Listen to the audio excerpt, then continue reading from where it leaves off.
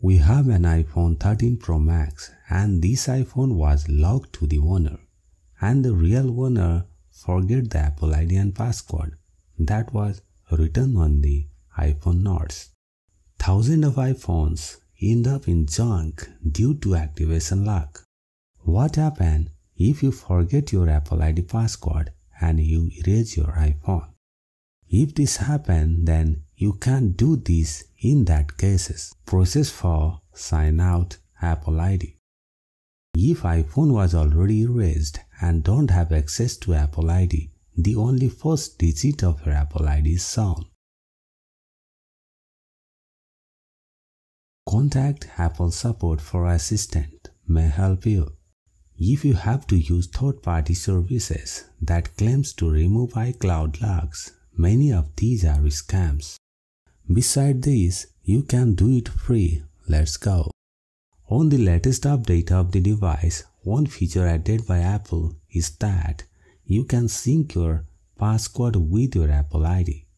The advantage point is that you can use a passcode to active instead of using an Apple ID passcode. The only passcode can skip the Apple ID passcode. Here you can see below the unlock with passcode option, you can't enter too many times.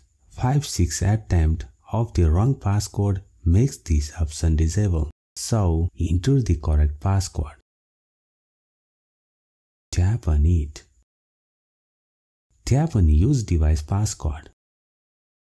The owner also forgot the passcode and gave me 2 passcodes. Try it one by one.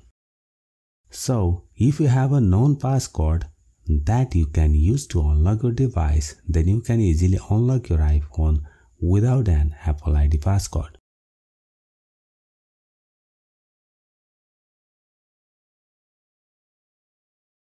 If that stuff is helpful, then don't forget to give it a thumbs up and subscribe to our channel for more. Your support means the world to us and it motivates us to create more valuable videos like this. If you have any questions, comments or suggestions for future videos, please drop them in the comment section below. I love hearing from you and get your feedback. Until then, stay curious, keep learning, and I will see you in the next video.